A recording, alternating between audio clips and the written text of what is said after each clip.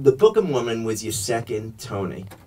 What is the genesis with Matt and Trey? How does this whole thing come about?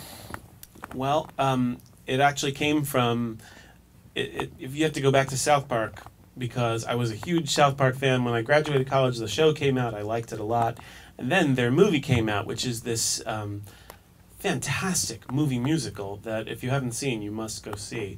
It's the funniest thing, and it's the very first musical that is a spoof, but also a really good story on its own. Like before that, we had Spinal Tap, which was sort of a, it had little bits here and there, and things like The Simpsons, O Streetcar, which was sort of a behind the scenes. You see a little bit of the producers. You see a little bit of Springtime for Hitler, but you never get to see the whole show, and it certainly doesn't. If you did see it, it wouldn't.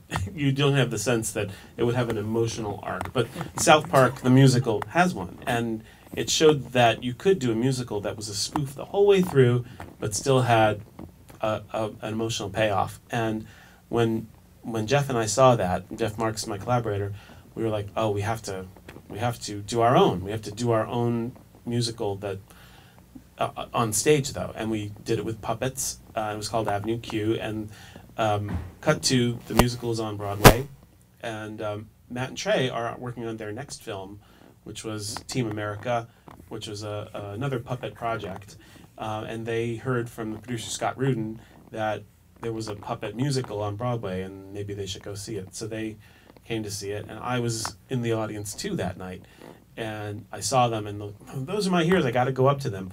I even thanked them in the bio. We thanked Jim Henson. We thanked all of our heroes, and Matt and Trey were two of the people we thanked. And it was intermission. We had come up to them, and they were leafing through their programs saying, "Hey, the writers thanked us in the bios. That's creepy." And then I was like, "Hi, I'm the writer." Cut to that night, they went out and drank a lot of beer. They just kept drinking beer. I was there too, and we ended up getting. Trey was like, "You have to go stay at our house in Kauai for your honeymoon," which is to me that was the coolest, the best part that came, and the Book of Mormon, of course. But it was a really nice thing that happened from some nice people Bobby met that night. Yeah, our honeymoon and the Book of Mormon were two of the best things that happened that night. But take a step back.